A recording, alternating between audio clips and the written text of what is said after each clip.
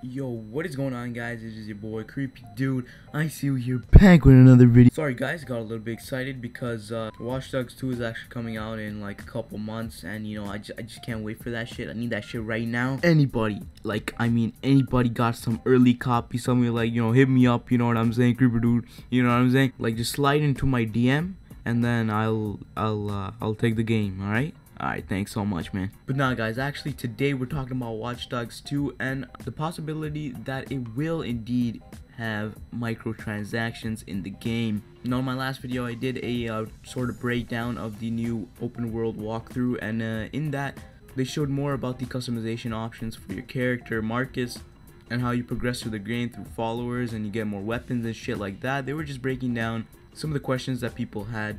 But then after that gameplay walkthrough came out, a lot of people were taking to Reddit to speak about how the game could possibly have microtransactions. There's a huge debate going about it on Reddit, and while some people think that there won't be microtransactions since the first game didn't have them, others feel that with the strong addition of multiplayer, Ubisoft might lead to adding in-game purchases to Watch Dogs 2.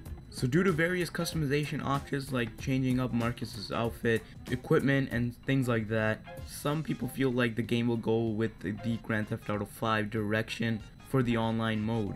But this might not be too bad because, you know, for multiplayer, obviously single player will be clean of microtransactions then, so it's not like a pay-to-win game, right? And last year's Assassin's Creed Syndicate did also have microtransactions, but not to the extent of like Grand Theft Auto 5, like buy a shark card for example and get, you know, whatever you want to get. In Assassin's Creed Syndicate, the microtransactions were optional and didn't need to be purchased in order to complete the game. They're only there for players who weren't really familiar with Assassin's Creed games and just wanted to get some of the best items early. Hopefully Ubisoft will take from Assassin's Creed Syndicate. And you know what, guys, I really hope Ubisoft won't be going full Jersey Shore, you know what I'm saying, taking that top off and shit like that. I really hope that they stick to what they're good at and not like add microtransactions, because obviously they want to make some money. I can understand that, but I just feel that they shouldn't do it to an extent where it's like a pay-to-win game and somebody can have better shit than you just because they bought some shit on the market, because that's not really fun, man. So yeah, guys, what do you guys think about microtransactions possibly being in Watch Dogs 2 for customization and equipment and stuff like that?